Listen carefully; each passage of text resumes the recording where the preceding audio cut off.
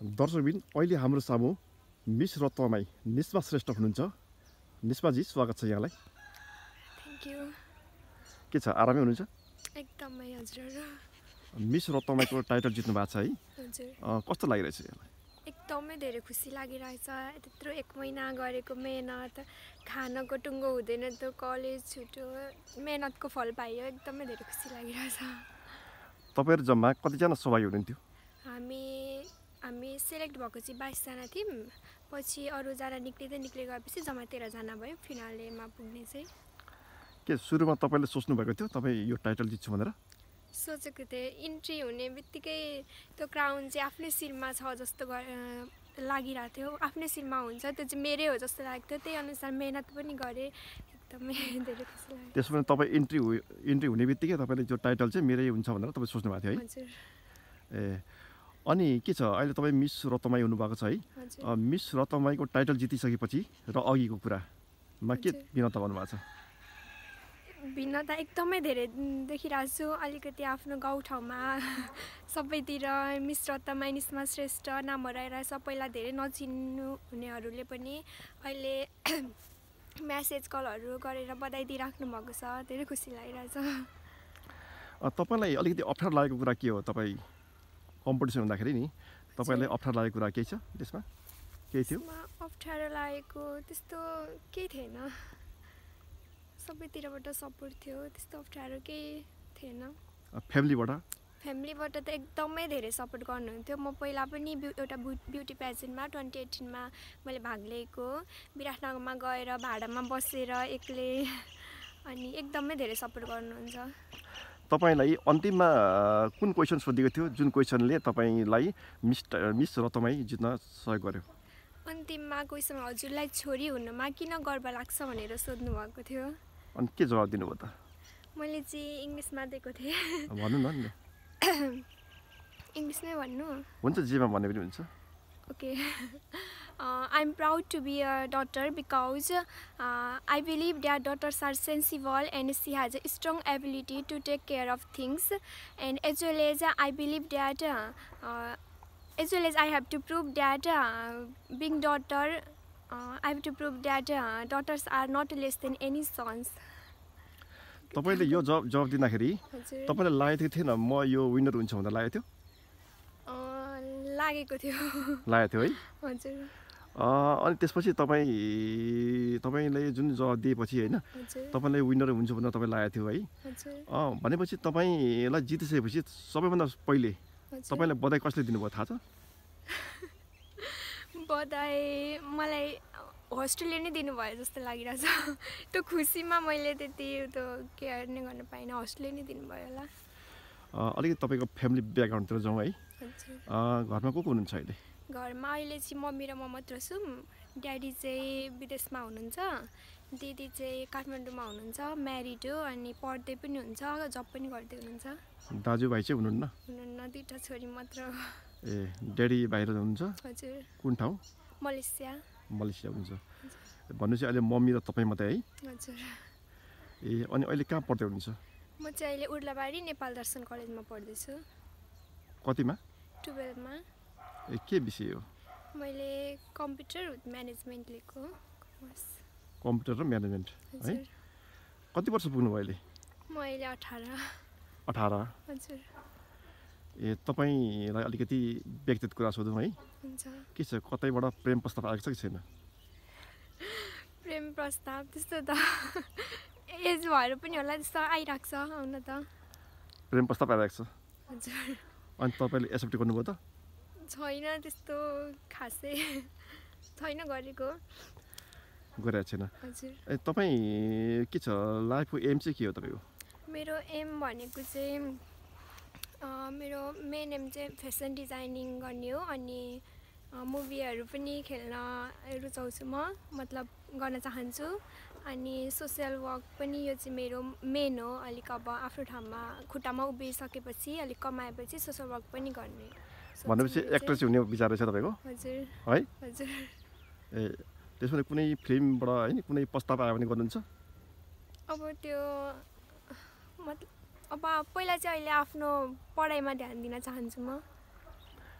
पढाइ कम्प्लिट गर्नुहुन्छ पहिले हजुर कतिसम्म कम्प्लिट गर्नुहुन्छ मास्टर अब 12 सकेपछि चाहिँ म फेसन डिजाइनिङको कोर्स लिन्छु अब कतै उर्लाबारीमा भए पनि नत्र काठमाडौँमा भए पनि हजुर अनि फेसन डिजाइनिङ पुरा कम्प्लिट भएपछि अनि एउटा कम्प्लिट भएपछि आफ्नो खुट्टामा उभिएपछि इन्डिपेन्डेन्ट भएपछि चाहिँ म त्यो फिल्मतिर अलिक ध्यान दिन चाहन्छु फिल्मतिर ध्यान दिने अनि विवाह चाहिँ कहिले गर्ने विवाह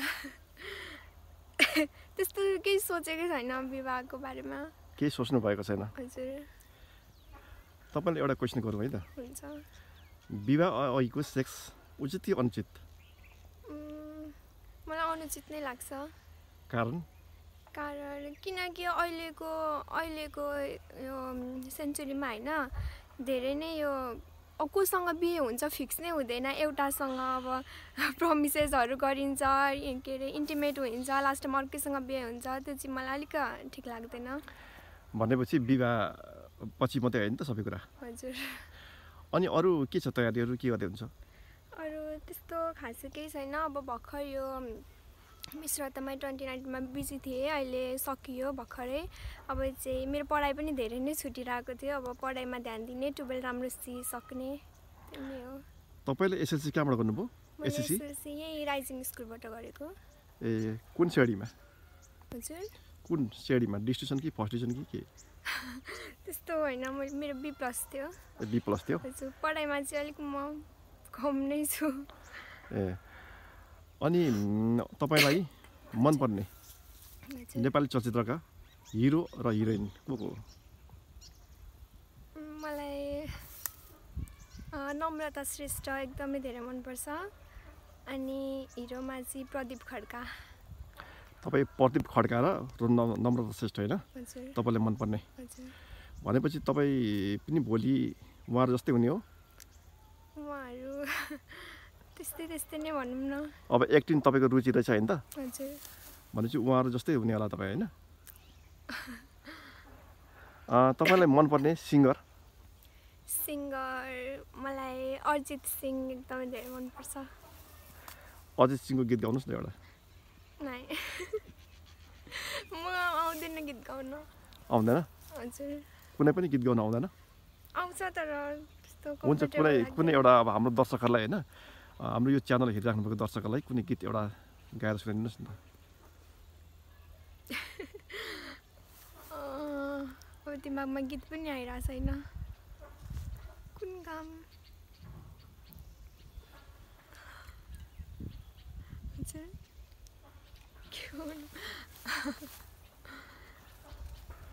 सरी ठीक छ अनि अब अहिले तपाई है मिस रत्नमाईको टाइटल जित्नु भएको छ हजुर 1 वर्षसम्म त एग्रिमेन्ट होला नि त हैन हजुर कन्ट्र्याक्ट साइन गराउनु के छ कन्ट्र्याक्टमा के छ त के गर्नुपर्ने छ आफ्नो जवाबदेही कन्ट्र्याक्टमा 1 वर्षसम्म बिए गर्न नपाइने पनि छ अनि अरू ब्युटी प्याजेन्टहरुमा पार्टिसिपेट हुन नपाउने छ अनि उहाँहरुको अन्डरमा काम पनि गर्नुपर्ने मतलब उहाँहरुलाई सपोर्ट अरू कुराहरुमा हुन्छ नि त्यस्तो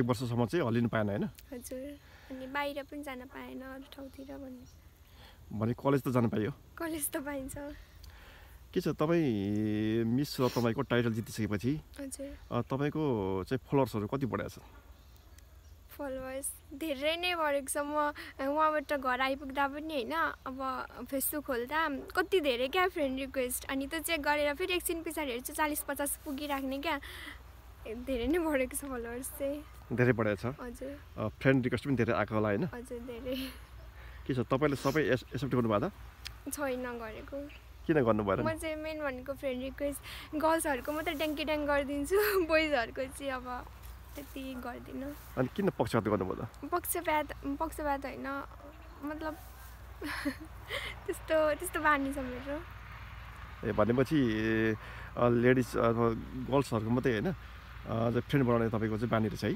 होइन बोइजहरुको पनि गर्छु तर अब चिन्न त हुन्छ नि त चिनेको मात्रै हजुर क्लासमेटहरु है साथीहरु हैन त्यो होला नि त्यस्तै अनि के छ अरु तपाई घरमा हैन हजुर ड्याडीले कस्तो किसिमको प्रतिक्रिया गर्नु भएको छ मम्मीको त सपोर्ट राम्रै होला हैन ड्याडी पनि एकदमै धेरै सपोर्ट गर्नुहुन्छ।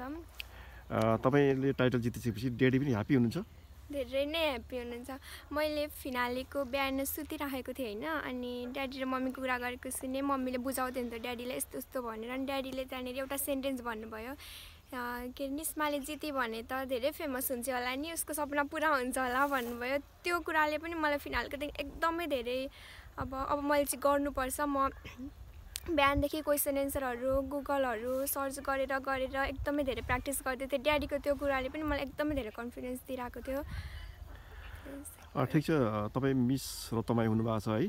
अब भोलि प्रदेशमा पनि होला, तपाईँको चाहिँ अब केन्द्रमा होला, मिस नेपाल होला है। भोलि तपाईँ भाग लिने नलिने अरूमा? लिने, नछोड्ने यसलाई चाहिँ। यसलाई कन्टिन्यू दिने है। हजुर। अब हामी कार्यक्रमको अन्त्यतिर आएको छौँ होइन? के छ तपाईँलाई भन्नुपर्ने के छ अन्त्यमा? अन्त्यमा म ब्युटी पेजेन्टको बारेमा केही कुरा भन्छु। ब्युटी पेजेन्टलाई मतलब नबुझ्नु हुनेहरूले धेरै नै नराम्रो भन्नुहुन्छ, मोडलिङको क्षेत्र भन्नुहुन्छ। यो चाहिँ मोडलिङको क्षेत्र होइन, यसलाई चाहिँ सुन्दरी प्रतियोगिता भनिन्छ। तर सुन्दरी प्रतियोगिता भन्दैन, यसमा चाहिँ ट्यालेन्ट हेरिन्छ मेन कुरा। राम्रो होस् नराम्रो होस् जस्तो सुकै होस्, राम्रो चाहिँ हेरिँदैन, यसलाई ट्यालेन्ट हेरिन्छ मेन कुरा भनेको। अनि यसलाई कसैले पनि गलत नसोच्नु, राम्रो बाटो हो यो। धेरै पब्लिक स्पिकिङ, मास फोबियाहरू यसले बढाउँछ, मास फोबिया हटाउँछ, पब्लिक स्पिकिङ बढाउँछ, आफ्नो कुरा राख्न सकिन्छ ठुलो मान्छेहरूको अगाडि पनि। हजुरले के पाउनुभयो मिस रतुवामाई भइसकेपछि? प्राइजहरू के छन् बताइदिनु। प्राइज चाहिँ 50,000 छ क्यास प्राइज, अनि आइजोन इन्टरनेटको तर्फबाट फ्री इन्टरनेट 1 इयरको लागि, अनि 3 डे होलिडे प्याकेज छ पोखराको लागि। अब तपाईँ बनिसक्नु भएको छ मिस रतुवामाई होइन? त्योभन्दा अगाडि र पछाडि तपाईँको दायित्व परिवर्तन भएको छ कि? तपाईँले आफूलाई कसरी मूल्याङ्कन गर्नुहुन्छ?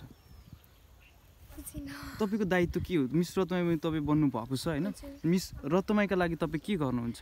तपाईँको रेस्पेक्टिभिटी छ नि त, हो त्यो के गर्नु? पहिला चाहिँ अब एउटा आम चेलिस भएर त्यस्तो दायित्व केही थिएन। होइन हुन्छ र पनि रहन्छ थोरै, तर अब चाहिँ भने तपाईँको एउटा दायित्वमा आउनुभयो नि त तपाईँ, के कस्तो लाग्छ त्यो? मलाई चाहिँ एउटा आफ्नो गाउँठाउँमा पनि र त्यसमा पनि एउटा रोल मोडल बन्नु छ, राम्रो बाटो चुज गरेर अरूलाई इन्फ्लुएन्स गर्नु छ।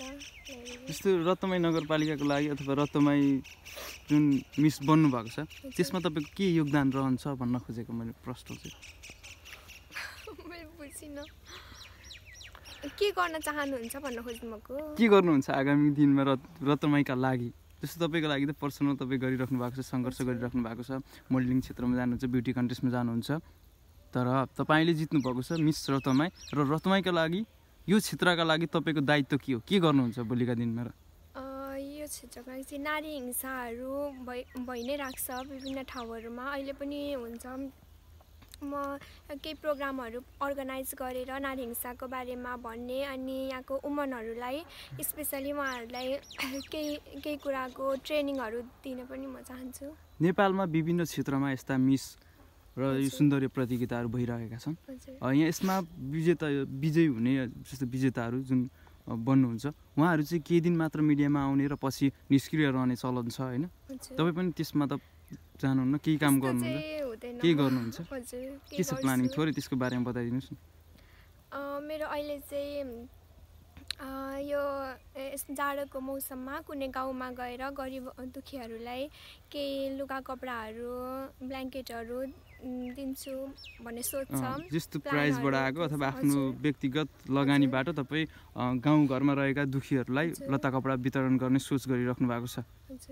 यो एकदमै राम्रो काम छ। र अरू कुनै त्यस्तो केही छ? अरू कुनै अब बिस्तारै सोचिन्छ यसको बारेमा।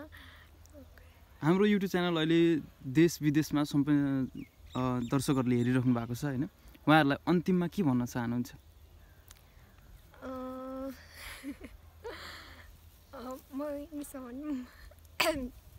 Always follow the right direction, because right direction follow गर्नु एकदमै धेरै पोजिटिभ भाइब्सहरू मिल्छ, पोजिटिभ आफ्नो ओभरअल कन्फिडेन्सहरू बढाउन मिल्छ। हस्, तपाईँको महत्त्वपूर्ण समय दिनु त्यसको लागि धेरै धेरै धन्यवाद। Thank you so much.